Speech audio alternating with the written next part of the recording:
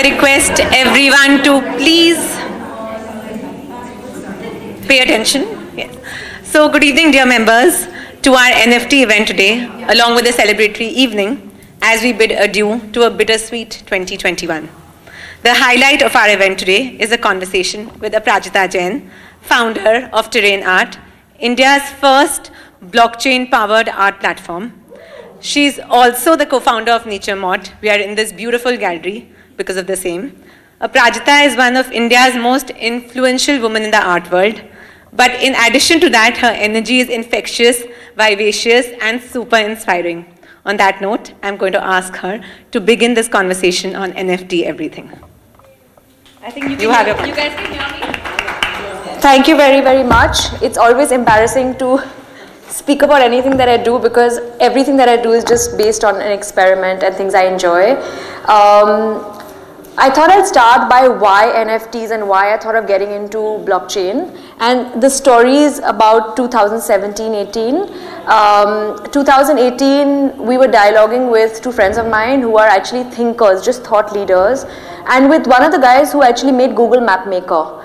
He used to work for Google. He started Google Maps in India, did the map maker. And then when he started working a lot more, Indian guy, he says, how can I possibly continue working only for 1 billion people on the earth, which is people like us? I've got to use my ability to work for the other 5 billion, 5.5, 6 billion people on this earth. And so he left Google and he came back to India. And we started a conversation about, he started speaking about AI. And I said, you know, AI is a bit scary. But you know, it's not going to affect me. Me as in somebody in the creative world, somebody in the art world. He just started laughing hysterically. And I asked him, but why are you behaving like this? So he says, you've not seen what's going on. I said, no. He says, AI is making art. Now 2015 is where Google's Deep Dream began. And so they started showing me this art that was pretty sophisticated. And he said, this is already now, 2 years from open sourcing an algorithm for AI. And I said, but why is more of the world not talking about this? Like, if it's already, we were already speaking about how rote jobs are going to be taken by AI, you know. So robots will replace people in factories, etc., etc. But everybody felt like creative ko kuch nahi hoega. So we were like, okay, we're chilling now till whenever something comes and hits us at the face. So I decided to do an AI show. Later, when we committed to it, we realized it's the world's first AI art show. Because we were the world's first, a lot of foreigners like New York Times, Wired, etc. called me and said, why is India the first? And I was like, how pathetic, why not? Why can't India be the first? So then I got invited to speak at some art tech events. Now because I went to art tech events, there were a lot of art tech people. Now all these art tech people started talking something called blockchain, okay? And I was like, what is blockchain? Why are we talking about art with blockchain? We should stick to AI, you know, that's it. Like, there's nothing beyond that. And then one by one, they were like these, we were godforsaken Bahrain, out of all the people in this planet that you can go to. 50 people who are on the cutting edge of what's going on with tech in art and why has tech not disrupted art till now. And that's when our conversations began about like what the problems are in the art world. How is tech going to solve these problems? What is the idea of ownership? So, you know, like I'm just going to give you guys a couple of numbers. So, when I say the fine art world, so antiques, regular fine artwork, in the world is a market size of about $60 billion. India is $250 million. China is $11 billion. So first of all, India is nothing compared to the world at large. And the NFT market is supposed to be at $300 billion in 2030. So number-wise, anything, it's staggering. The next question became, okay, what are our problems? And so the conversation at one point was 3D printing. Now, we have artworks upstairs that Nature Mod has been working with our artists where we are doing 3D printed artworks by artists. This is now when technology is still not as advanced as, you know how technology is moving ahead, right? We're already doing 3D printed artwork. We're already doing 3D scanning and then printing, which means that, let's say, 30 years later, I can go to anybody's home, probably in my phone I can 3D scan something, have a 3D printer at home, replicate it. So then comes a question about provenance. I paid $1 crore for this work. Somebody walks into my house, can replicate it for like 30,000 bucks. What happens to the value of my work? So therefore, ownership, provenance, authenticity, already fakes are larger than the real market in India. Most of the moderns that you get in the market are fake. So, you know, there are so many basic problems that actually the only tech answer to that is blockchain. Now, so we started delving more and more into, okay, what do we need to do, etc., etc. We realized that essentially, so 2019 end is when we began working in a company for blockchain and art. I didn't begin to think it was going to be an NFT platform, but really the ecosystem of the arts around South Asia. The idea was to empower people in villages, empower artists. Like I realized that in India there might be 20 galleries, good galleries. The other, that's it, like 1.4 billion people, 20 galleries. Can you imagine how many artists we're making or producing and how few of them are getting represented or nurtured? So the answer was that, you know, all that we've learned at NM and our collective knowledge should become democratic. We should give it to people to allow more people to raise themselves up and have a fair chance at having a career in the arts. So like, you know, I think 6-7 years ago, you couldn't go into sport because you weren't making money. That has changed, right? Today, you're not going to tell your child, don't go to sport because you're not going to make money. You're going to make a lot of money. Right now, it's still, don't become an artist, you're going to remain poor. We want to change that. We don't want it to be that you're going to remain poor. If you're good, you're going to make a living. The idea is, are you good or are you not? And can we empower you to become better? Can we help support you? As an individual gallery, we can't. We have only so much time, we have finite energy, we can only do so much justice, but tech allows us to sort of scale up the ecosystem. So really Terrain became, and you know, honestly, I didn't start with a definitive idea. The idea was, okay, we've got to use blockchain. It's the technology that kind of answers what we've got to do. But where we are now is a much sort of more, is a more holistic idea of it being an ecosystem, number one, but we want to help liquidity in the market. We want people to be able to earn money from their art, whether they created it or whether they own it. So suppose I own a piece of art and God forbid I come into a problem and I want to hedge that art and make money of it. Is my option only selling the full piece? Can I fractionalize ownership? Can I license the image? There's so many options of monetization that were previously non-existent because tech didn't allow us to do that. So, you know, I'm not a tech person, guys, so do not think I understand the tech terms. My tech guys are at the back, and if there are any strange questions that may come, I will redirect them to them. The entire idea is that what blockchain allows us to do through NFTs is digitally certify what was earlier not possible. So like, it's not like digital art didn't exist before. It's not like video art didn't exist before, conceptual art didn't exist before. It's just that it's kind of unleashed the tradability of all these things. And with this entire idea of the metaverse, which is your virtual life coming at play, a lot more can get monetized and the money is just becoming insane. I mean, Facebook is not stupid. They went and redid themselves as Meta. Obviously, there's a lot of money and much more money than what they are looking at, and that's the kind of volume that you're looking at in the future. So our kids, a lot of us have kids. I know my son lives in some game. I don't know what game. That game changes every few months, but there's some game that he's on, right? So he's like thinking that game, he's, you know, whatever money we give him is going into in-app gaming purchases. My daughter is on Snapchat. She communicates with me through memes. I've had to understand memes a little bit more because we're not communicating with words anymore. Strange images are coming to me and I'm supposed to understand it. So the world has changed, and if we don't keep changing with it, we're going to be just kept aside because they're changing. They're not stopping for us. And I think that this entire idea of what we're calling the creator economy. So like we saw that with the last or the current lot of large web companies like Facebook or, you know, like Google, Amazon, there are a few companies that control the world essentially. And there is a basic like a pendulum swing the other way saying, no, we don't want monopoly, we want decentralized. So what was Web 2.0 is now heading to 3.0, which is going to be about the creator. So that's where the world is heading, and it's just all sort of colliding. I don't know what's coming first, but this is where we're all heading towards. So that's a little bit about me personally. I'm happy to start talking about any questions. So we're going to get into a conversation with Aparajita and our day chairs for today, Sudhvi Modi and Yashodhara Bajoria. This is a really informal conversation, so feel free to interject, butt in if you don't understand something, if you want to ask another question related to what they're chatting about. Just feel free, it's a conversation with all of you. I'll sit here only side में. It's fit for my 100%. 100%. No, please sit there.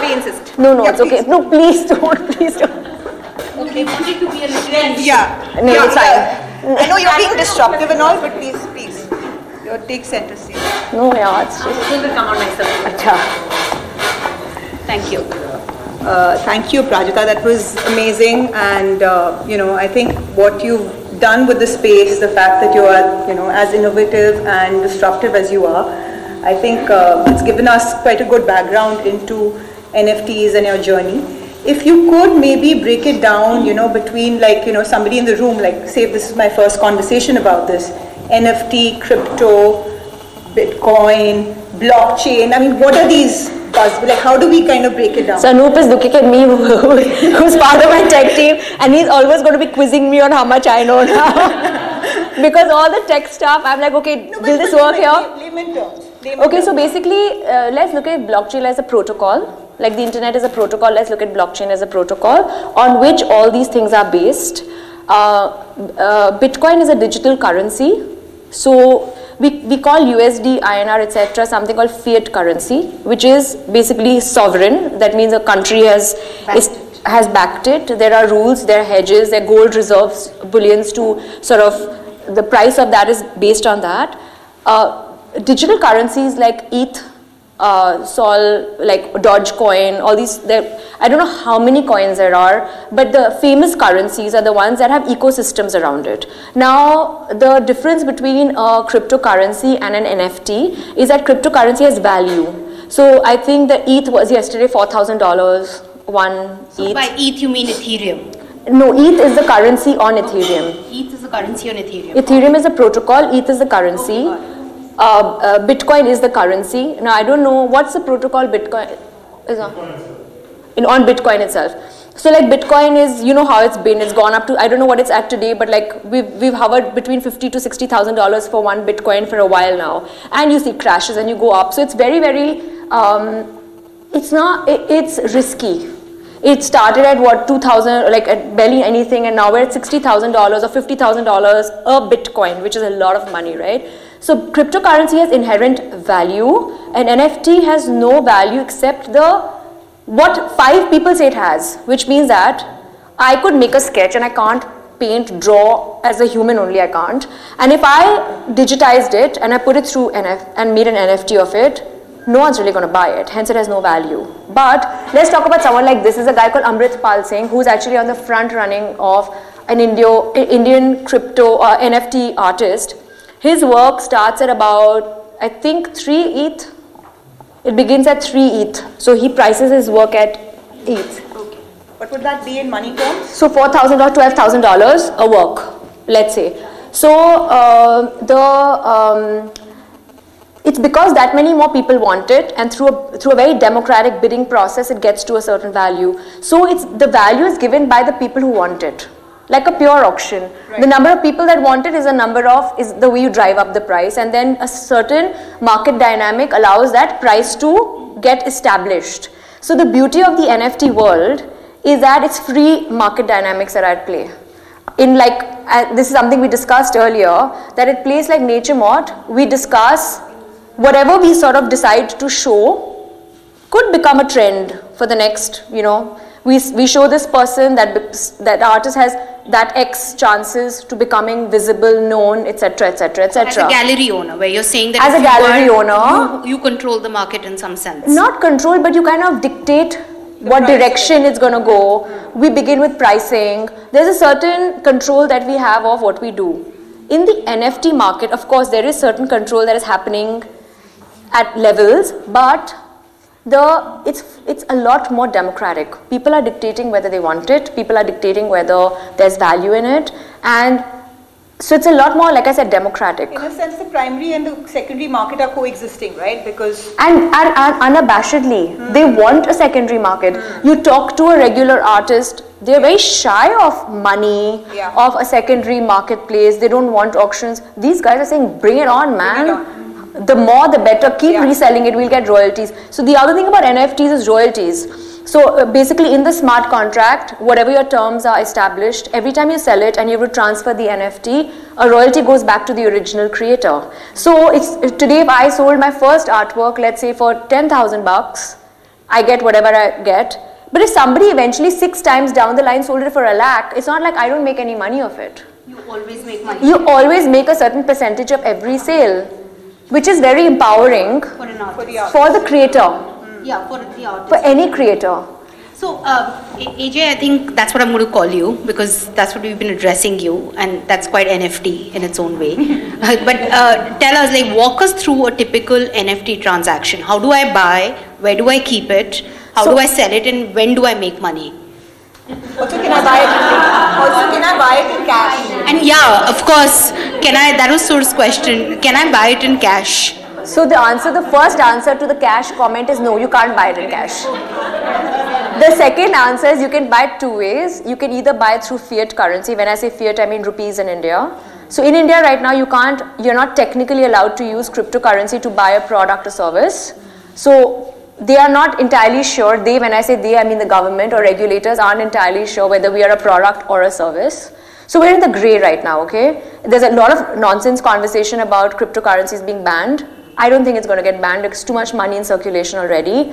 But who knows, right? I'm not the RBI governor or the government. I don't know what's going to happen. But you can either buy NFT through a cryptocurrency anywhere in the world or through a fiat currency. Right now, Terrain is fiat complied, which means you can buy through credit card and you get NFT transferred to your wallet, which can be made either by you or by us. We can help you make a wallet.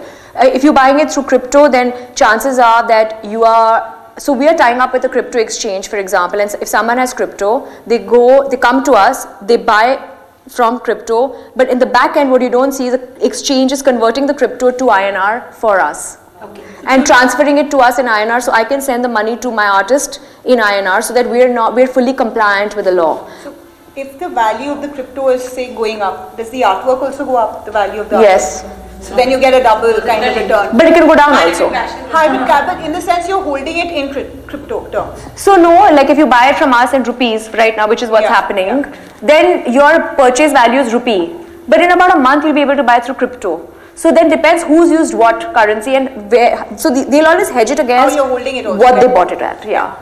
And then of course the market dynamic of the artist itself, like, so people sold that work for $70 million, then they made another work which sold for $25 million. Now somebody could see that as a big crash, right? 70 to 25. I'm like, whoa, he also got 25 million again. You know what I mean? So, honestly, if you ask me, I also don't understand like how these crazy prices are coming. But my sense is that we have a lot of tech money that's coming in. Tech money that didn't see value in traditional forms of art, that didn't really think there was anything cool about people painting, or they enjoy this cool tech stuff, and so they're willing to part with their money for something that they sort of vibe with.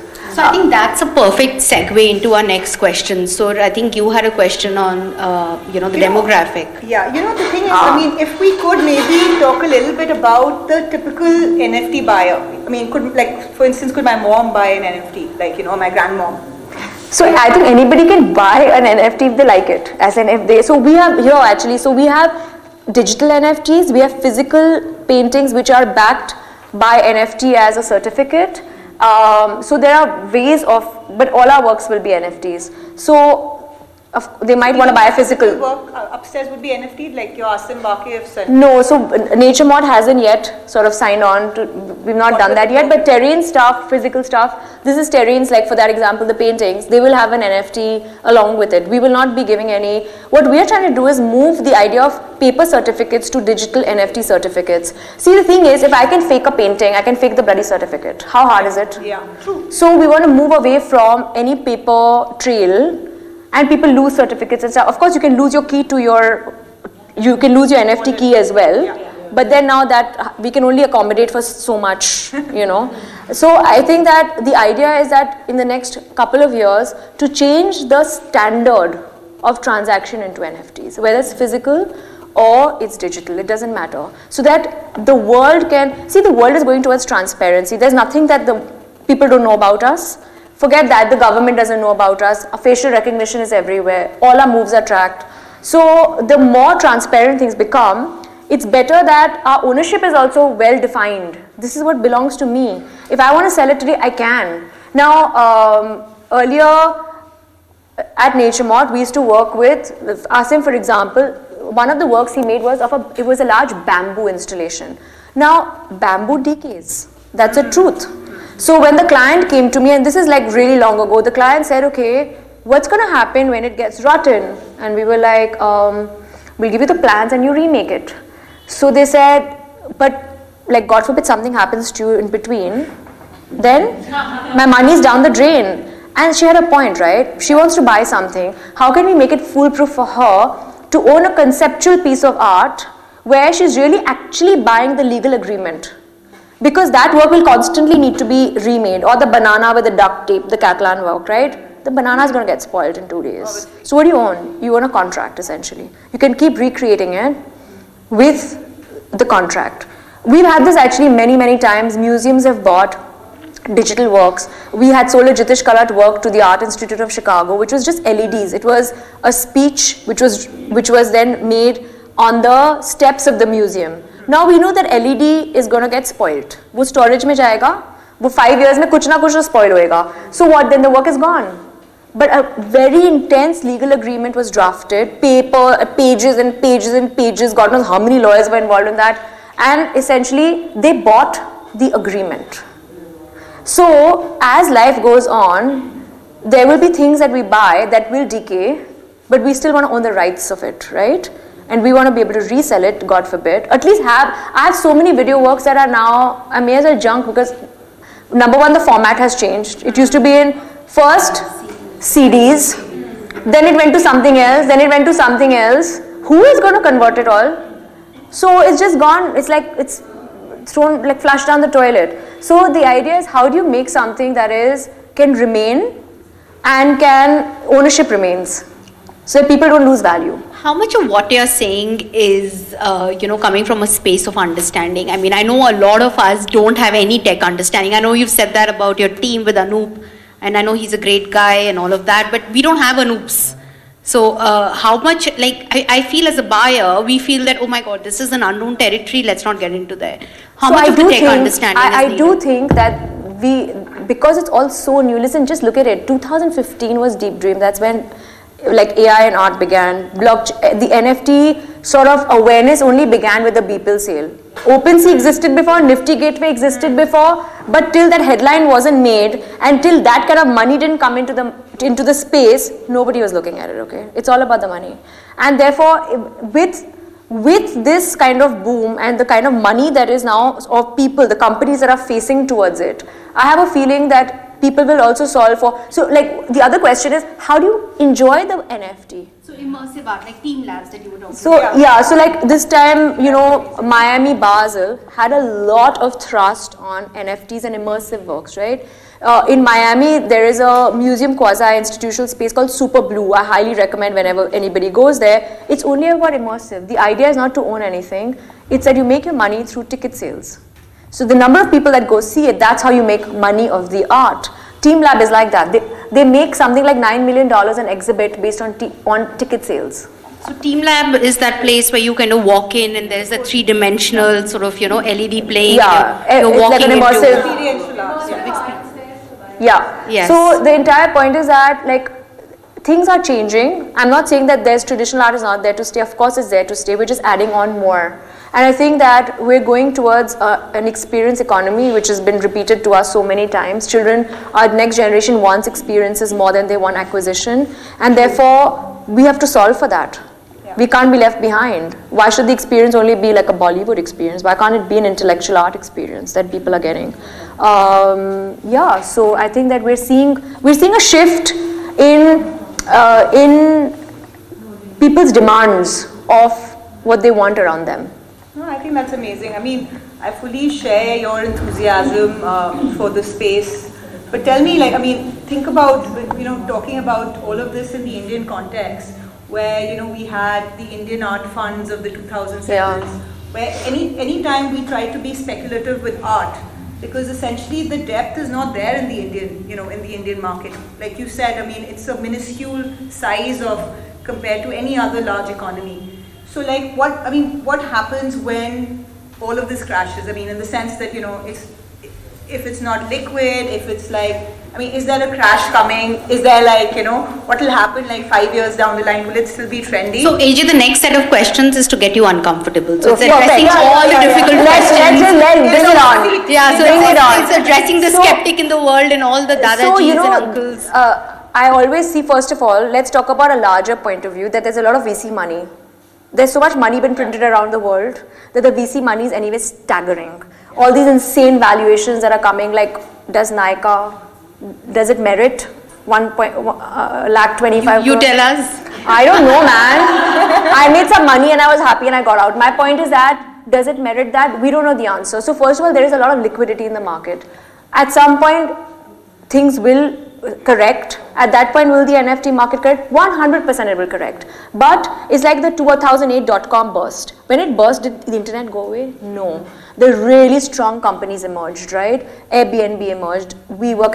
All those companies emerged as the strong companies that kind of changed the way we live our everyday lives.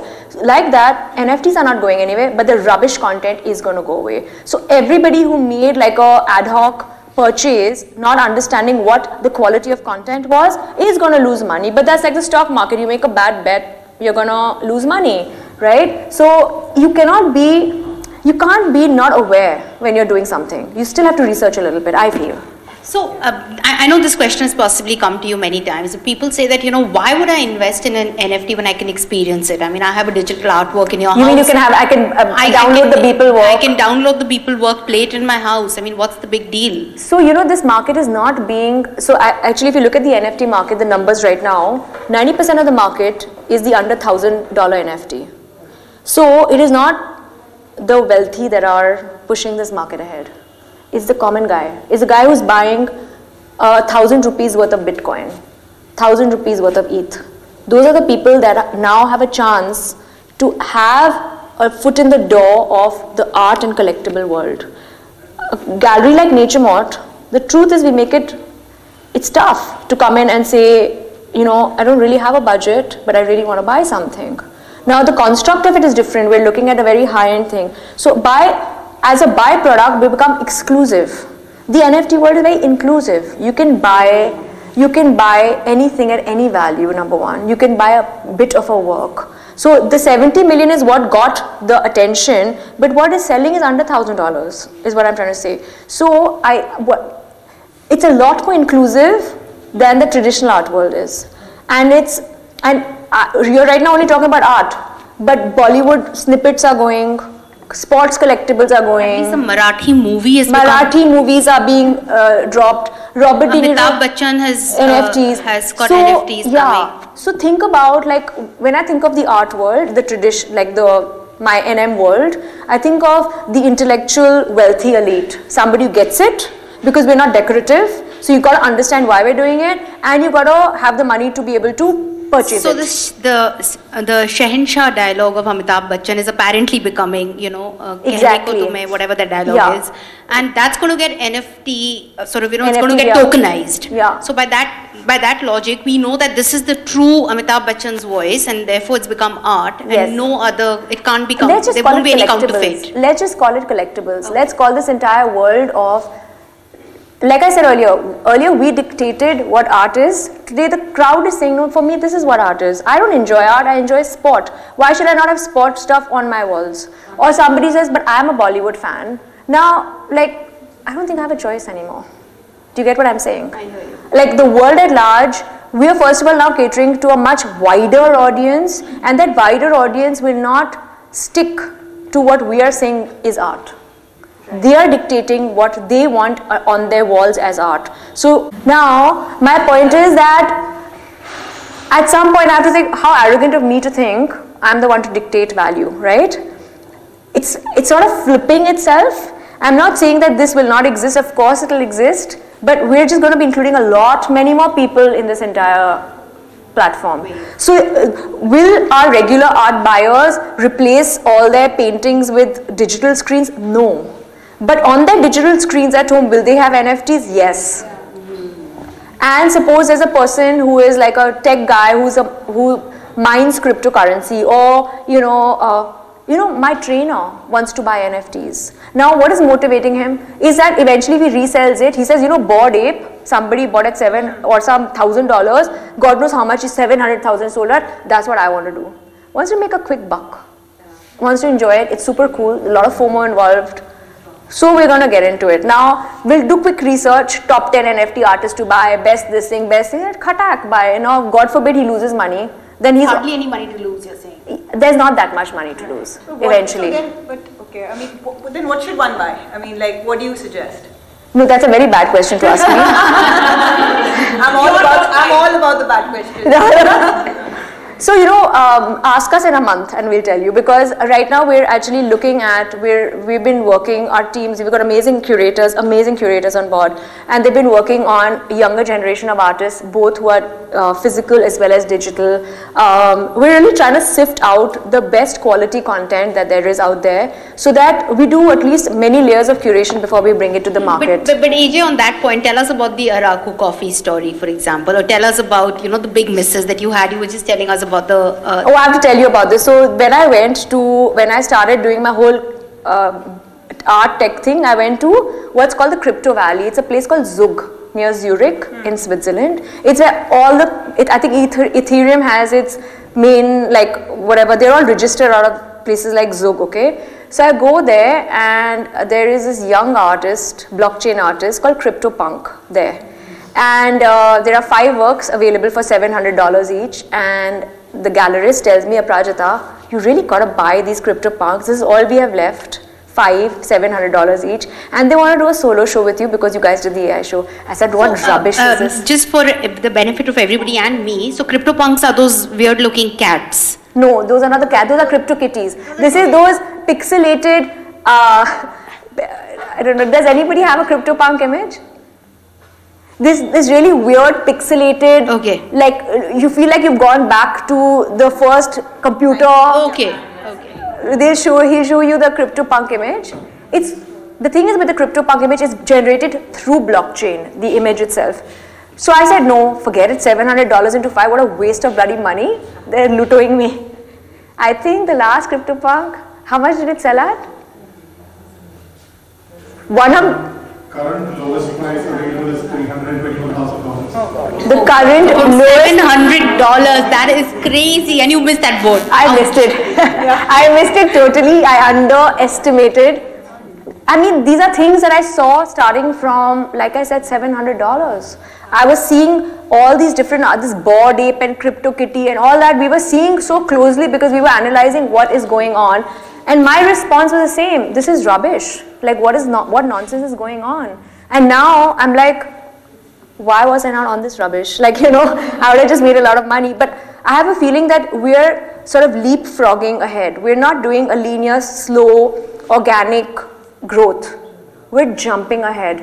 And I think that where the mismatch is what we think is cool and what is cool now is no longer the same thing. Like the sneaker market. I don't know whether you guys follow the insane sneaker market. All of us are wearing sneakers, by the way. Unfortunately not me, but this resale sneaker market is apparently a real rage. Now, I can't fathom why what's going on in this market, but the truth is it's there. So and these weren't created by trendsetters. These were created in underground spaces, like the movements of being cool. Like this guy who just passed away with the Off-White label. Now, of course, it was bought by Louis Vuitton. But why did he become famous? Because it was about the larger public, a larger whole. It wasn't about, like, sort of Kim Kardashian and Kanye came on the bandwagon, but they didn't start it. Do you know what I mean? And that's what's really fascinating, that we're seeing a world where people are removing the power away from a particular person to say this is cool. A lot of them. I mean, I still see 250 million people following Kim Kardashian, but what I'm saying is that there is a shift. There is a shift that's happening, and it's good to be cognizant of it, and the fact that our idea comes back to wanting to democratize art and allow more people to get involved and become inclusive and allow great quality to be there. So the one thing we will be very careful of in our curated section is we will work towards, you know, making sure good quality content is out there.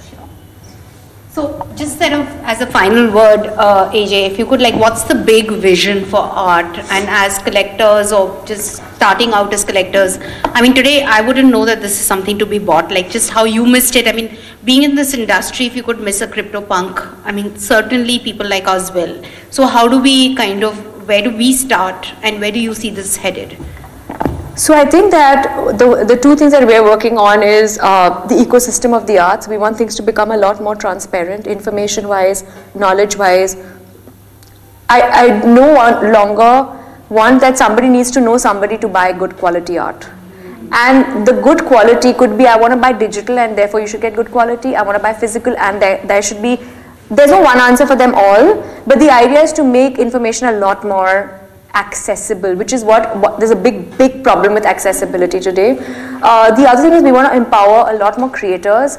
So from a tribal artist to a gaming designer. Amrit is not a trained artist. He's a trained, I think, graphic designer, or what is he trained as? I'm not entirely sure, but he's not trained in art school. He's trained as like 3D modeling and stuff like that. Now, like, and he gets commissioned to, the entire parameters are different, but you know, we are beginning to see patterns even there. Who's going to make the cut, who's not going to make the cut, who is, you know, standing strong in what they're doing. There's a girl called Khyati Trayan who's very good. There's Amrit who's very good. There are many great Indian and then of course world over artists that one can buy. And here there's no borders, no? Yeah. You can purchase anybody. It's so easy. I mean, right now we're so focused on curating physical as well as the tech part of it, because there's so many barriers, especially with even something simple as buying ETH to convert and mint the NFT. That once that is done in a couple of like weeks, I think we'll move on to coming up with lists of things that you should look at buying. And people that we think have a future. Of course, we can't bet on it. I mean, but we can only give suggestions.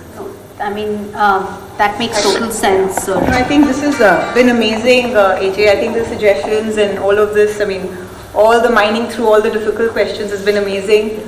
All the puns intended, but I actually want to open the floor to anybody who has a question which we haven't covered, or I know people have done a lot of homework and people have been reading. Someone graciously, yeah. That's amazing. Yeah. Okay, we have two hands up. Please go on. Hi. Hi, I'm Sulvi here. I just wanted to understand, like, we've gotten an idea about the buying part of the art, but what if like a small artist like me wants to convert their art into NFT? How do we go about that? So essentially what we are next, right now we were, what we opened up with first was a curated marketplace, which is where our curators are working with the artists, we're representing them. The next that's going to open is the open marketplace, where anybody can come, mint their work and have a marketplace and people viewing it. So I think that's a month away. And when you say mint, you mean convert the physical into digital? Mint an NFT out of it and then have it for sale. So within a month, we'll be opening that. And that's all going to happen on Terrain, is it? Yeah. Fantastic. Okay. I'm Aradhana. Hi. So my question is a little more basic. So, you know, all of us have pieces of art at home, whether it's paintings, sculptures, etc. So do you think those can be made into NFTs? So again, the one big problem that I see in the NFT world is actually legal ownership and IPR. So nobody really knows who owns it. So like there are IPR laws in the country. So there's India and there are laws in India, but the laws in America are different. So when we are minting an NFT of an existing artwork that belongs to someone else, we have to be very careful of who has ownership of this, in the sense that the copyright of it. I own the work, but do I own the rights to the work and to replicate the work? So in India, like 60 years post death, the IPR becomes open. So like Raja Ravi Verma's IP is not owned by anybody, it's open to public. So I can mint an NFT without a problem, but Hussain I can't. I need a letter of permission of next of kin. So it really depends on who, what. If it's antiquities, yes you can. If it's somebody who died within 60 years, you need to take permission. So I have a question that NFT is only for tangible, I mean to say non-tangible paintings, or can I own that full piece of art or only a part of it? Yes, so basically NFT can be an intangible work or a tangible work. When you say tangible, you mean material, right? Yes, like you can have both. Eventually, in about 3-4 months, we'll go to fractional ownership, where suppose I have a Gaiton day and I want to raise money against it. I want to send 30% share of it. That's fractional ownership. We'll be getting into that. So then your question, can I own a part of it? That's, you can, eventually you'll be able to own it. Internationally, that's already happening through a company called Masterworks. They're fractionally, they're treating each painting like a company and shares of each company. I think That's the idea. The idea is to monetize whatever you have in many ways. Actually, I have another question. That currently, as per the laws, cryptocurrency is not being recognized. It's not being recognized also. It's not. Yeah, so there is like. It's just grey. Yeah, exactly. So right now there is no like kind of fine line. So we're kind of not sure whether it will be legalized or what are the parameters. So how are we going to go about it? Investing in something where the future in our country is not. So the truth is, the future of the crypto is a grey area for every government. It's very difficult to fathom how to regulate it. They want to regulate it because obviously they'll make a lot of money if they tax it, right? I don't know the answer on how they're going to do it, but I can't imagine them banning all the money that is already in it. I cannot imagine it. So much money is already in it. you said it's going to be another kind of I mean, it would be like demonetization. You make all that money invalid. I can't imagine them doing that. It can't be demonetized. Yeah, that's what. Yeah, and buying is easy, but if in case you want to sell your art again, then it has to be all these cryptocurrencies and... So, but it makes sense to do it through that because the provenance is moved like that and royalties are gained through that. But it's already difficult to sell these bitcoins. You have to go to these specific... No, basically it's online exchanges where you can sell your cryptocurrency, but NFT platforms have resale. So like OpenSea has... Selling, we can come to you. Soon. Selling a resale, we will, I think, 3 months. Because as a lame person, we go to art gallery. So that's the other thing that's the other thing. I've had so many experiences of people that I've known that have had to sell their very good works for nothing because somebody cheated them of that money, that I felt like quite shitty, like why, I've seen old women who have nothing else that they're dependent on, but they had that one work and somebody realized that they know nothing, we're going to screw them off, we're going to take the bulk of that money, and that's terrible. It's just terrible. Value now. Yeah, so the idea is you can make it transparent. I think that's another thing. I mean, like just giving kids canvases and asking them that figure it out is also a challenge. They'll probably sell it for nothing. Let's see, the idea is that all good artists become good artists because they can't do anything else. So like this guy, if you follow him on Instagram, Amrit, he says God knows how many rejections he's had, how much how painful his journey has been, but he's not given up, right? So the idea is that a freak thing can be one time, but really growing in success, you have to have content. There's nothing that has grown in life without content. It stayed there. I think we have another question. Can you show us some more NFTs just for... So actually all these are NFTs which are, so like we kind of borrowed it from Amrit. Those are a show that we're doing right now. A young guy called Arun Joy, I think he's still just about finished college or finishing college or something like that. We've done really well with him. And these come backed by physical prints as well. I think this is Khyati? Laya. She's 13 years old, this artist. Wow, that's amazing. How much would, I mean, sorry to be so like brass tacks, but how much would things like this go for? So like I said, this is 3 ETH, which is $12,000, right? Our enjoy is what, 75,000 rupees? 85. How do you display it? So this is either on a screen, iPad, yeah.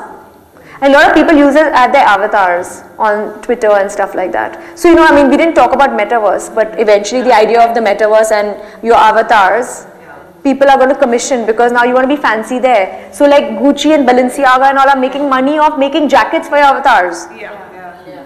So like they are saying the luxury industry in the metaverse is going to be larger than the real, than the physical luxury industry. I mean, the current online money. Yes. No, but it's real money. Like the Monet, for example, the Beeple work, it's sold for I think $14–15 million more than a Monet. Yes.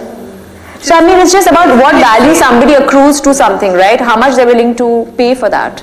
So the guys who bought it are miners, are Bitcoin or cryptocurrency miners. So that's an interesting point to leave a fact with, that the first time the Christie's auction site ever crashed was because of an NFT, and they had to reschedule an auction. It was the first time in their history they had to reschedule an auction because of an NFT sale, because people went ballistic wanting to get it. And it was by a 16-year-old black guy.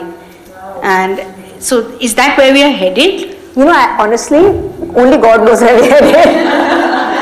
We are just playing our part in this and trying to figure and making sure that we don't get left behind as a country. And as literally, like, it annoys me when we think that we are not able to come up with brands, and why are we not on the forefront? Right. I think. Yeah, please. How do you dictate pricing? So if I'm a young creator and I'm just starting out, obviously I'm not aware of like, you know, what's the right price because I'm not commercially minded. So how would I price it, and how do you So like with curated marketplaces, we're helping the artists with pricing, but with open, we recommend starting low. We'll give a recommended price and then they can take it, and then it then becomes, like I said, market dynamics. Who's willing to pay how much for your work? Yeah, because OpenSea has a bidding. Eventually that's where we'll all be heading. So basically your artwork gets, the pricing for your artwork gets determined by what people bid for it. Kinda. Oh, wow. Okay, great. Pretty much what like StockX and things like that is for the sneaker market, you know? It's exactly. Kind of it's like the stock market for art in sense. Auction market, like it's just pure auctioning, like who's gonna do what, for it. Great. I think that kind of... One more question. Oh, sorry. Through platforms for NFTs, like if I'm excited, I go in the car, I will just buy right now. I press the button, you know, like... So if you want to make... Terrainart.com? Terrain.art. Terrain.art, sorry.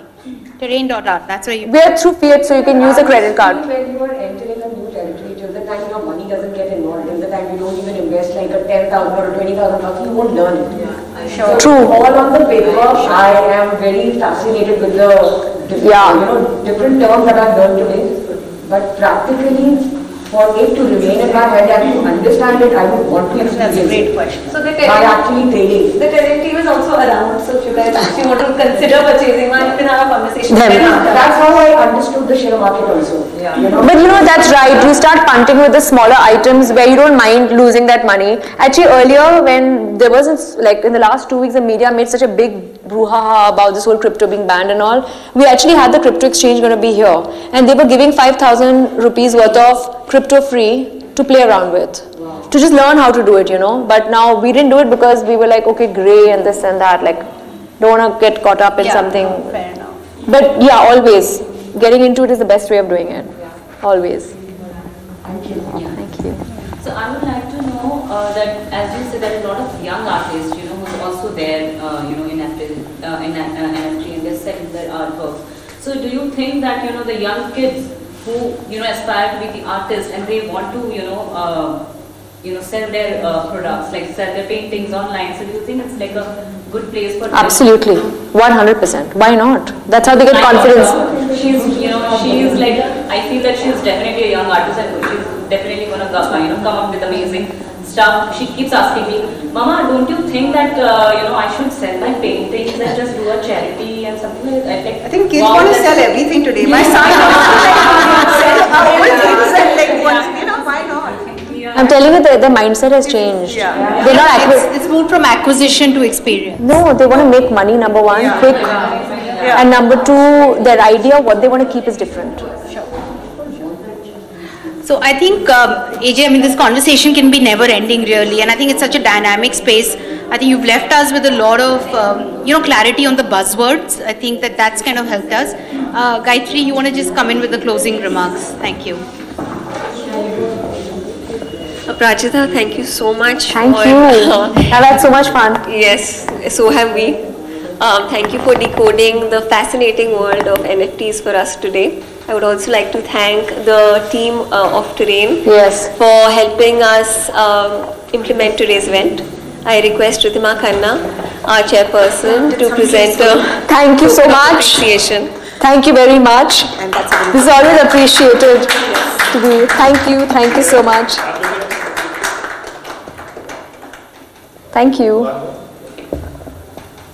Thank you. Rajda, we hope you join us. I'm sure there'll be many more questions coming your way soon.